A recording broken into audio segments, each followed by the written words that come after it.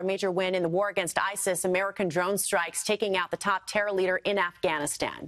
This as the new U.S. military commander takes over in that region next weekend. So what should we expect? Joining us now is international relations expert Dr. Rebecca Grant. Thanks so much for joining us this morning.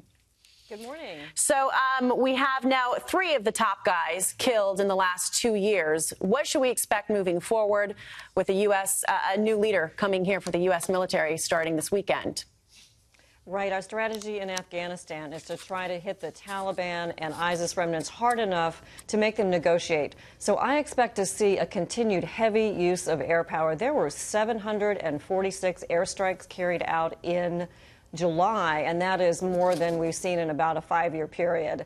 So that's very important to go forward. And with the new commander, General Miller is someone who's very experienced in Afghanistan. He was on the ground in Mogadishu in 1993 leading the rescue efforts after Black Hawk Down. So this is a real expert in counterinsurgency and in training Afghanistan's forces. Yeah, Doctor, this is a huge problem we've had for years now. It makes you wonder why there was such reluctance to use this kind of force in the previous administration. It was a growing problem, a growing threat.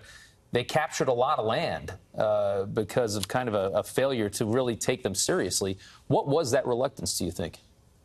Right. There was an attempt to draw down forces in Afghanistan, and the change that we saw about this time last year is a mini-surge using tactics bringing our advisors closer to the actual fight to try to help Afghanistan's forces control more of that territory. Air power is a leading part of that, with surveillance and the strikes backing up the special operations forces working there. So I think what we see is President Trump very reluctant, but he doubled down to try to make the strategy work, to try to bring all the warring parties into some form of negotiation. That hasn't happened yet, but that is still our strategy. I want to move on to North Korea. They're blasting, saying doubling down the U.S. after President Trump pulls the plug on Pompeo's trip. Where do things stand with denuclearization now? Because we know the meeting back in June seemed to go really well, and then there's been kind of this just gridlock of nothing really happening. Both parties just kind of stopping there. Right. Perfect question, Jackie. And I think that denuking is still on track, but the railroad engine has stopped.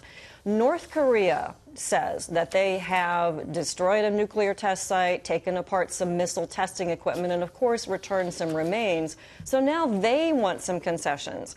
But what Trump and Pompeo and Secretary Mattis are saying is you've got to do more. We need to see some real progress towards denuclearization, and that would be an inventory of the weapon sites, letting in inspectors, bringing out some spent fuel rods, some things that they have not yet been willing to do.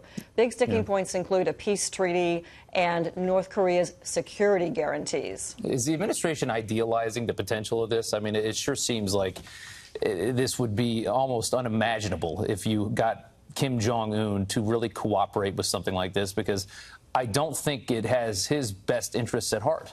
If he wants to retain power of this country for the rest of his life and keep this regime in place, how does he win here, I guess is my question. Great question, Rob. And, Kim Jong-un has a unique opportunity to reach out for some economic development. And as our commander in Korea, General Brooks, says, there is no going back for North Korea. The UN Security Council is still locked arms. Kim needs and wants some sanctions relief. So going forward is the only thing. But President Trump told us back in May it will go as slowly or as quickly as Kim Jong-un wants. It's about the political will in Kim Jong-un's heart, as our Charge 8 Affairs there said. So it really is on his shoulders. We have yet to see. We have to keep the pressure on military and the sanctions pressure. Yeah. And Dr. Grant, lastly, John McCain's lasting impact on our military as he passed this weekend. A lot of thoughts on him this morning. What would you say about his impact on our military?